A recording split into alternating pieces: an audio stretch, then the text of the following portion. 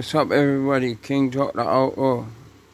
Yeah, I just want to say, I was watching you, I just put YouTube on, and Vlad TV, man, was interviewing Louis Ferrante. He was like in the Gambino family.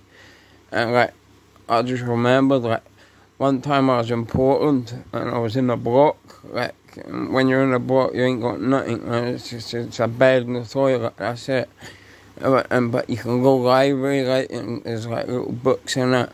And one of my friends was down there, and he shouted, "Yo, Jock, I got a book here, man, you would love it." So he gave me the book over there, and it was called Tough Guy by Louis Ferrante. And he was like in a mafia and that. He used to do armored car robberies and that, man. It's like mad. But yeah, I've just seen him on Vlad TV, man. I just thought it was mad. And I just thought I'd share it with people, man. Watch it, man. This is like, he ain't a snitch. He never snitched. He went and done his time and that, man. This guy's a proper gangster. Like, you can see from the way he dresses to the way he talks. Like, you know what I mean? He's cool, calm, and collected with everything he says. Yeah, DJ Vlad. I know DJ Vlad a bit bait, but yeah, DJ Vlad, like, he's Louis Ferrante interviewing him. Watch it, man.